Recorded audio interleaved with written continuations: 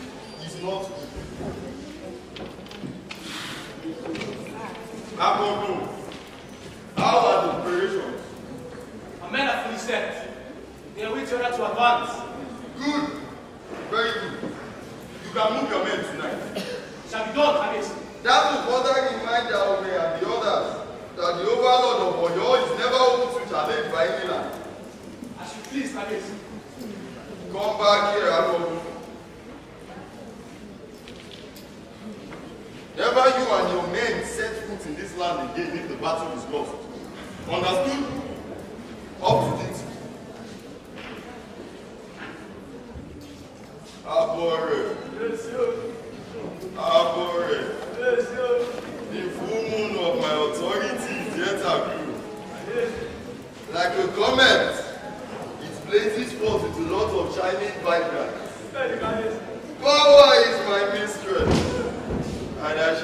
let anyone take her from me. Never. Aboye, come with me.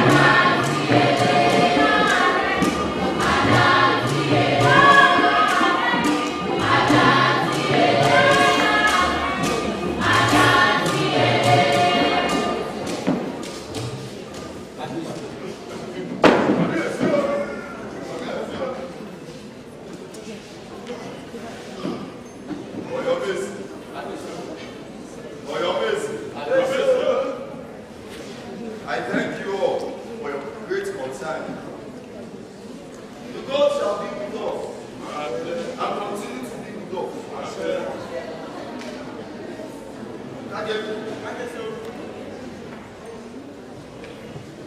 Where is that today? The same person that won't be present today. His wife delivered late night, my Lord. His wife delivered late night? Yes, my Lord. Yes, okay. Alright. Go to his house. Yes, my Lord. Bring him, his wife, and the child. Yes, my Lord.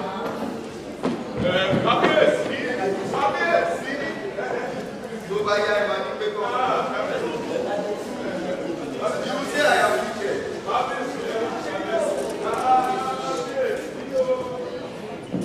Agilbe is not yet to perform.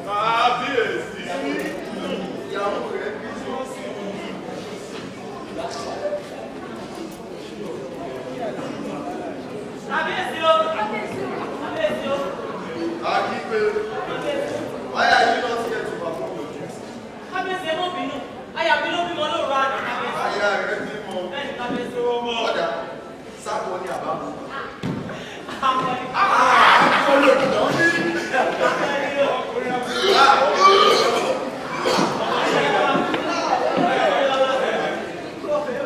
Order. Agilbe, let's visit the child. No, not me.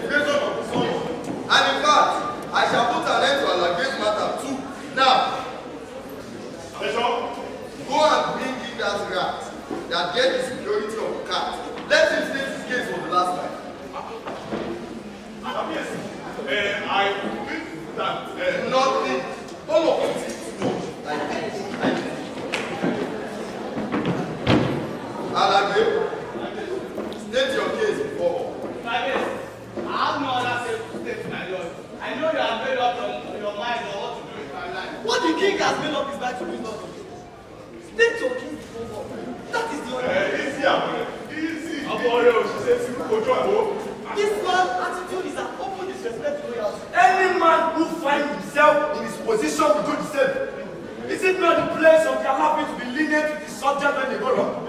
Or what is the essence of our position if we cannot use it to put the minds of the people at rest?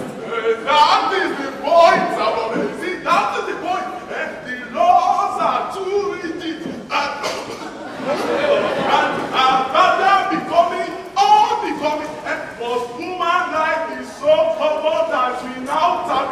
it as will, as we continue to water the land of Oyo with the blood of our own children, and to all of us use riot space and as a result of my arrest.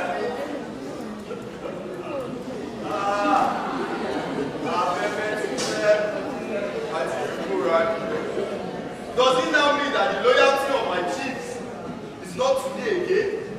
Our loyalty is sincerely to your honor, Kabiyesi. But do you acknowledge the fact that power, absolute power, rests in the ground? In the hands of the ancestors. I shall demonstrate that straight away. Abore, let this goat, even with his carcass, serve as meal to the goats tonight.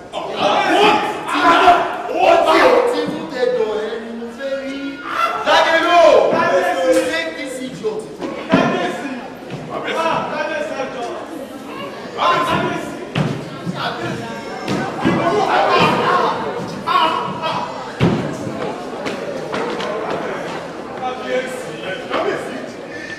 Forget for that. What is the situation? You speak before his eyes. The job destined to be lost will not hear the person from the last. That's what you say. You speak before his eyes. Let him hear it. That is what I intend. A king is one who feels passionately for his people, provides solutions to their problems, and does not put their peace of mind in forward. And you know, if we, as the chiefs of this land, cannot achieve all this, then we are nothing but failures. Yes! And I shall not be a party to cruelty. Yes!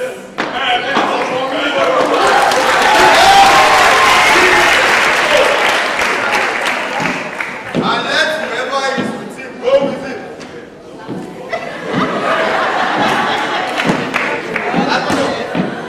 Oh, no money.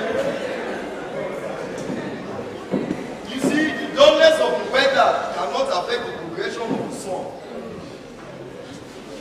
Tell Moguda that the battle line is strong, and tell him that he must never set his foot in this palace for as long as I live. What?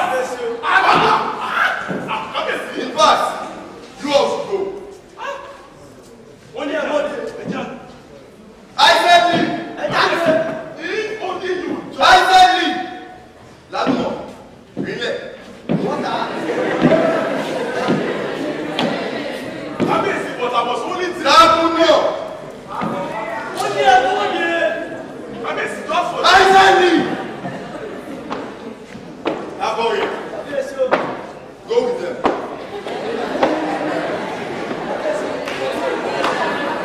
Abore, go with them. Abore. Go with them too. Leave. I want to be alone. Oguda, you dare go against my authority. O ti gbàgbé pé ọba ni mí.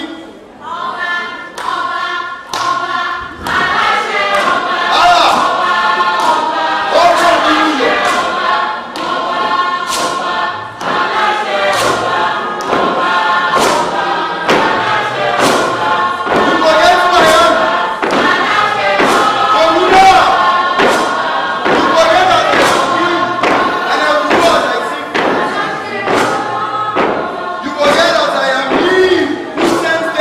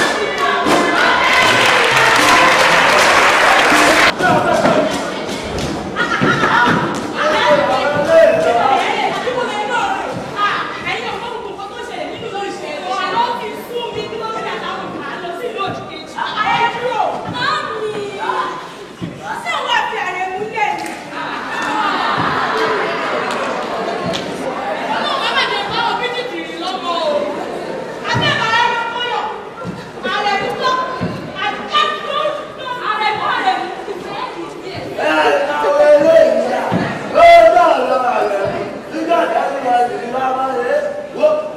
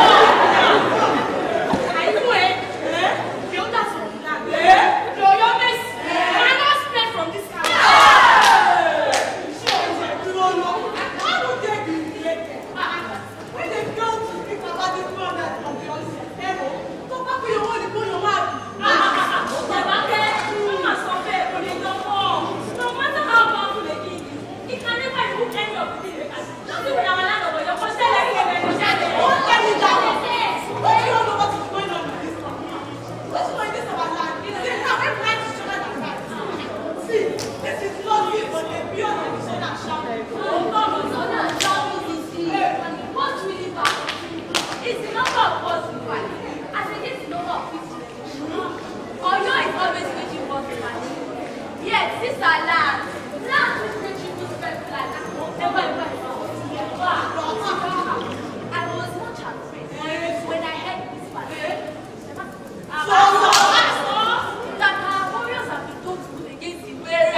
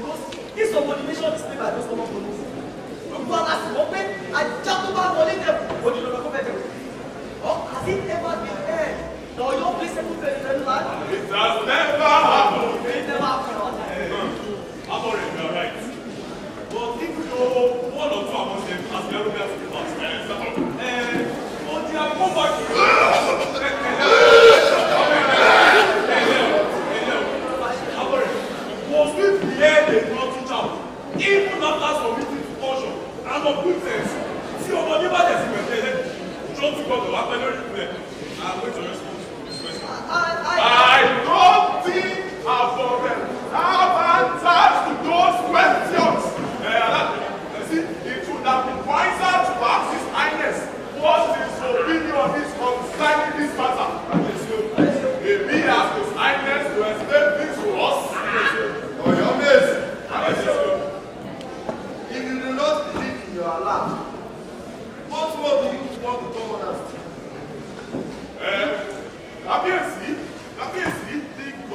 we find difficult to answer is how do we truly represent the interest of the people? And if they don't have any confidence in us, if they don't repose any trust in our so-called integrity, and that means what then is the essence of our positions?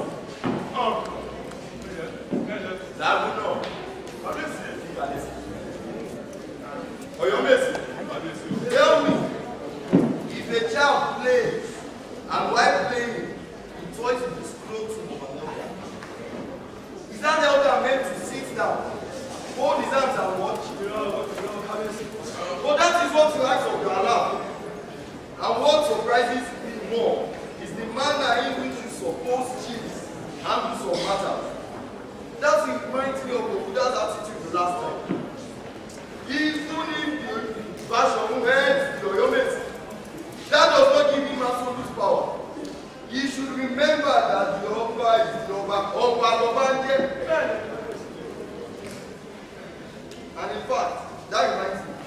Measure. Go and bring my special gift. No.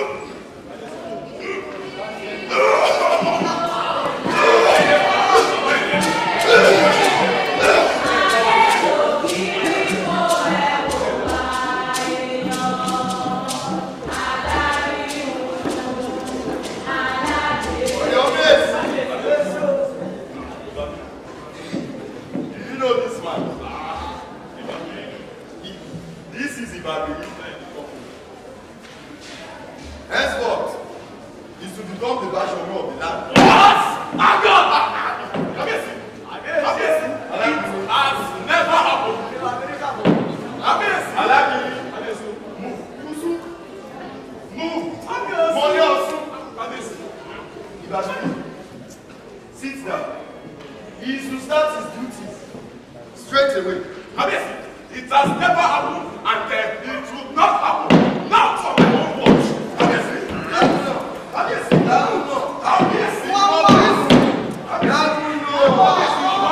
Let us talk about this. Let us settle this matter. The matter at hand was not the mountain.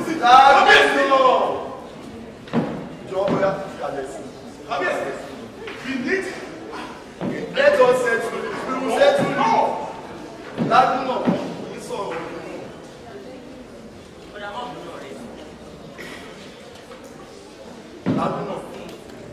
That's the go.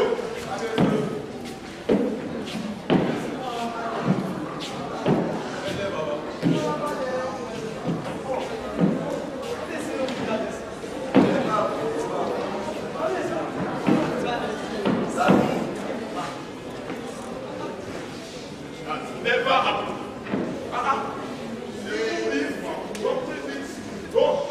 So not letting me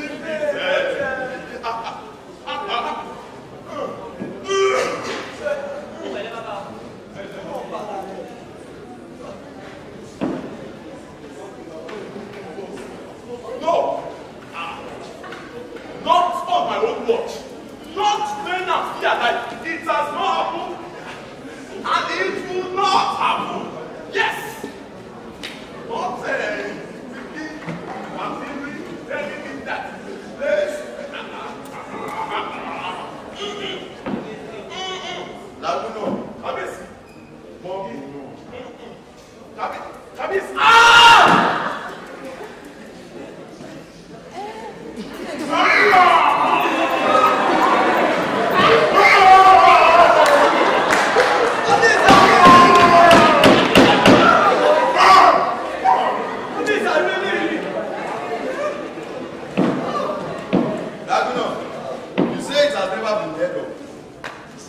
Well, it shall be heard, and it shall be accepted. We are more being Lord.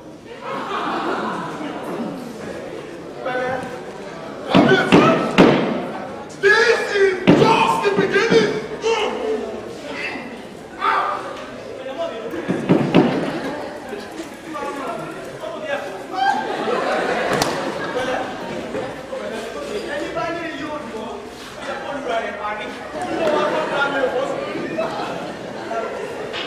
Hello?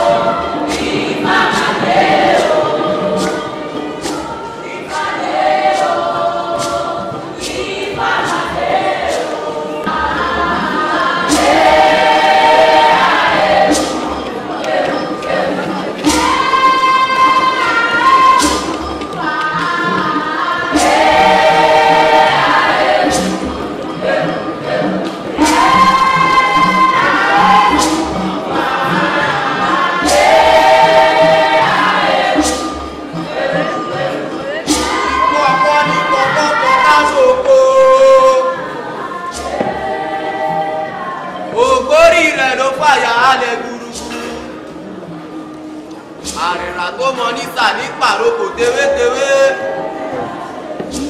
Jáfọ́ Ọ̀rúnmìlà tíre gbogbo ń lépa rẹ̀ kiri. Ikú kẹ́ ẹ má lè pa àwa mọ́. Kò sakura lajá lè pa bímọ. Àrùn kẹ́ ẹ má lè pa àwa mọ́ o. Kò sakura lajá lè pa bímọ.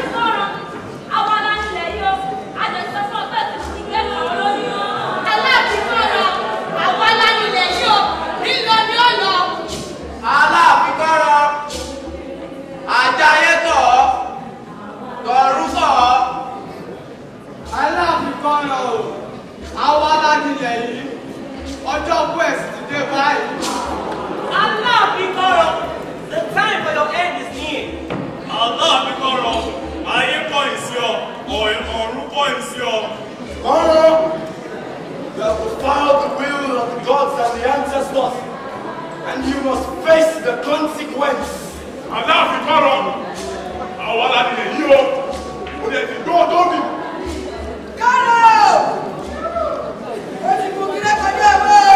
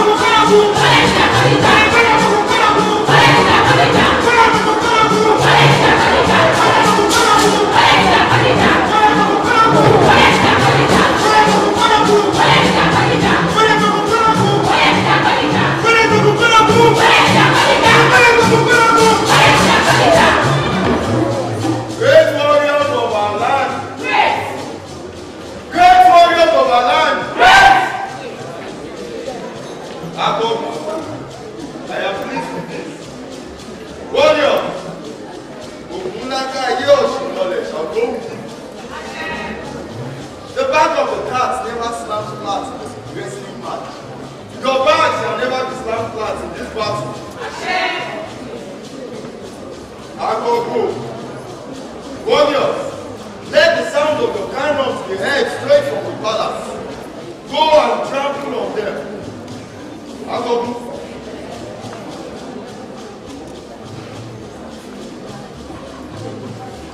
Baba. John. Yes, Father. What do you want? Father, let me go with them to the water. No, you cannot. But Father, I'm a man. I can defend this land with my power. Give it to me. I know you are a man. You cannot. Your place is in the palace. But Father, please, let me go with them. Let me defend the rights of this land. Do not let just mere rats battle with us as if we are nothing. Please. Fine. But like a look go. Thank you. Like a look. Go with him. Yes, my Lord. And defend him with your life. Yes, my Lord. Don't think his hand and his head was top. Go. Thank you, Babes.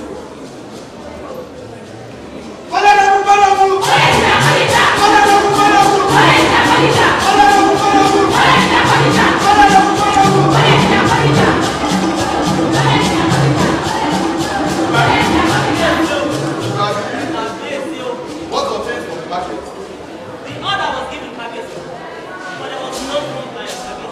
Not compliance. Hey, Babes. How so? The order announced the break in the market activity. Prior to the order, Babes, even the system tradition will be venerated. In spite of your displacement, Babes. And where is she now?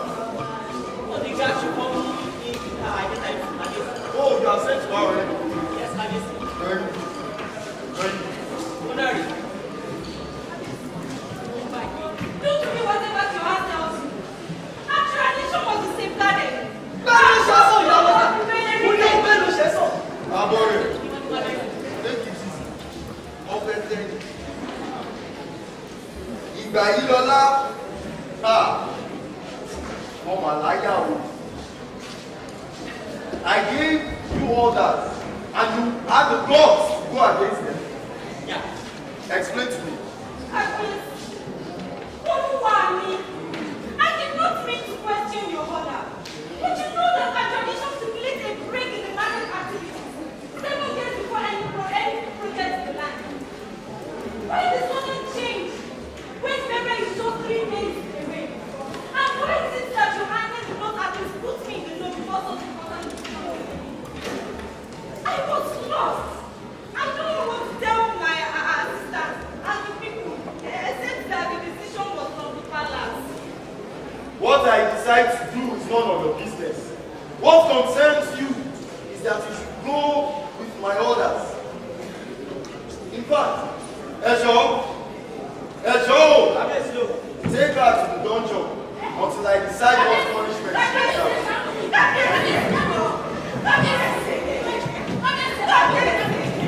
Esho, let her be. Kaka, young woman. Calm down. Let me see your face.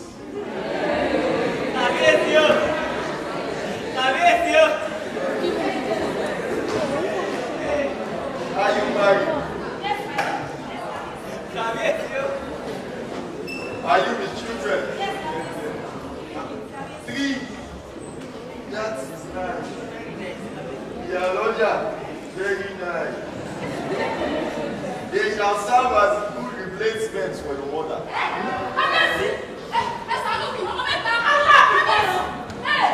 You do this to me. What's my position you so despise? I shall rouse the entire women in the land against you. I shall tell you that with this people stomach before you make for once. And with this flat spread on my chest. Alaafin Karan. Never have when the country allowed you to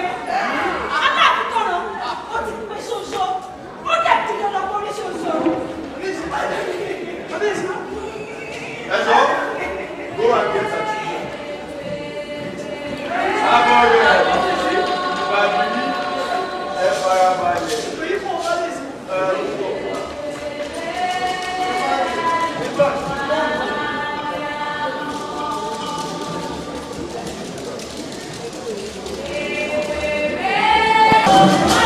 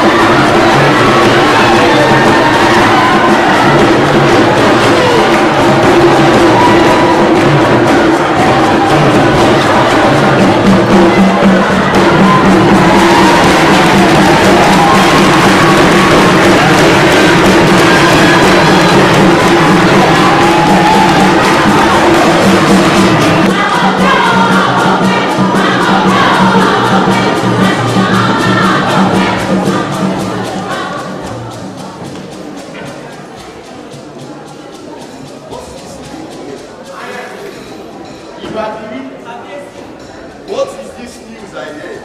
That our name will be eaten. Oh, God, we have able men that can fight, strong and mighty. Our men are trained in the art of war, is it not? No one can defeat them, is it not? Not at all,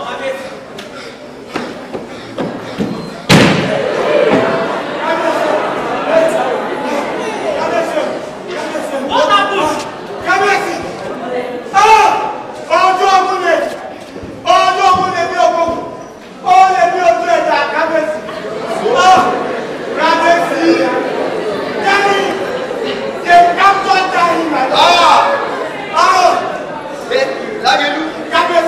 I did not hear you. They have captured Daddy, my lord.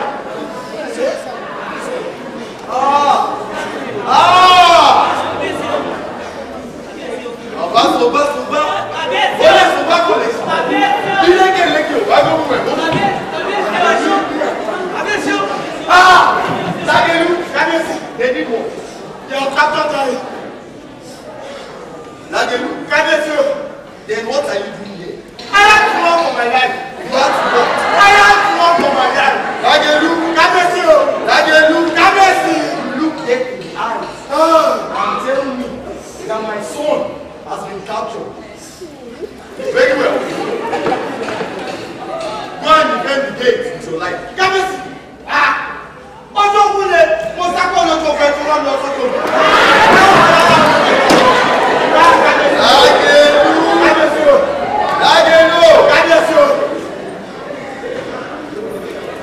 I will not repeat myself. Go.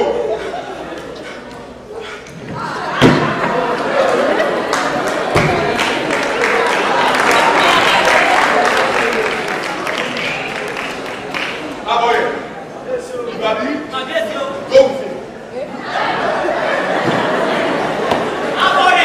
Go with him.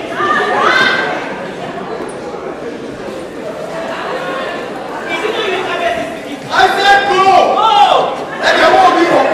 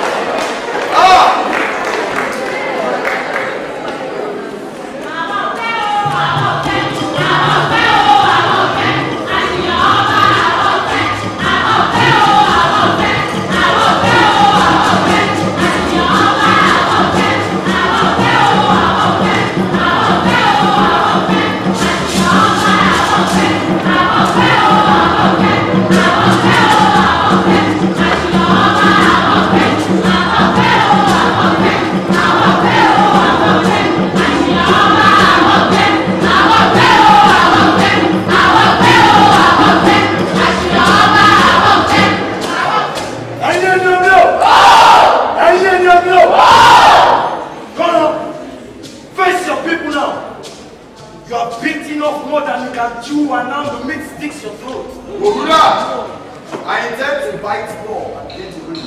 Oh, perhaps you have not heard the news that your son has been apprehended.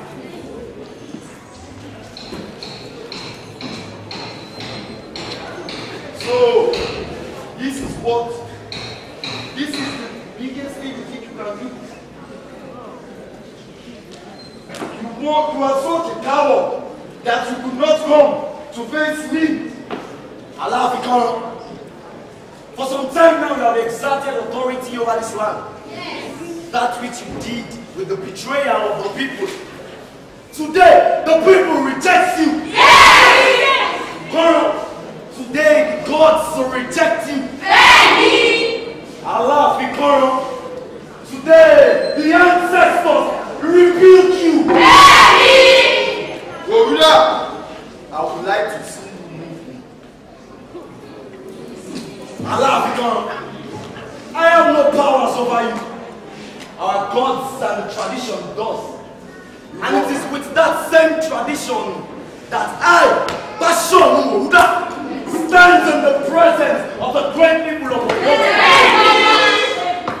And that same tradition permits me to show you this. Oluwa Sanyola, let the task to be done.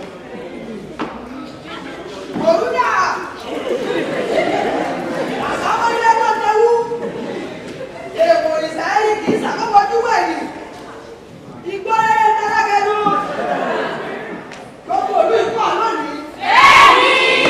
Ọ̀nà ló gbé. Ọ̀nà padà wámọ́. Olúwo! Adio! And Onude bring his wife and his children.